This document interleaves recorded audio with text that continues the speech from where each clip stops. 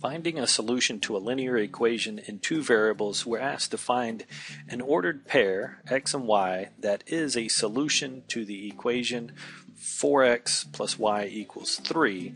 Since it just said a solution, there's no particular solution or no specific solution that's always going to work. We can pick any solution that works. So I need an x value and a y value. I can choose one of those values, like let's say x. If I pick a value of x, I'll try to pick a nice value because I'm going to have to plug it in.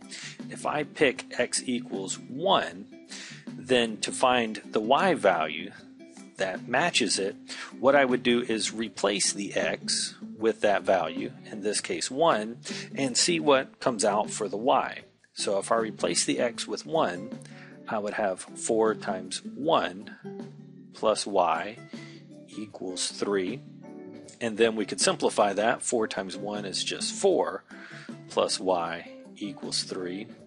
And now remember, I want to find out what the y value is going to be. So solving this for y, I would subtract the 4 over to the other side, and that would give me a y value of 3 minus 4, negative 1.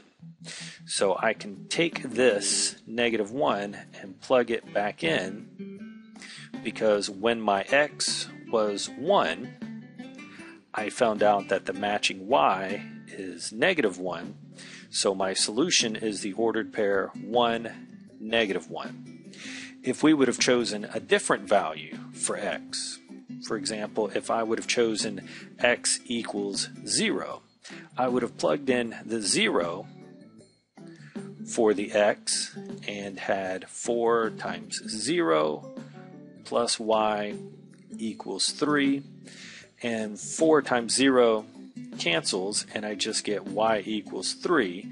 So my point when x is 0 gave me a y of 3. So this is also a solution. We came up with one solution, letting x equal 1. We came up with another solution, letting x equal 0. And any of these will do.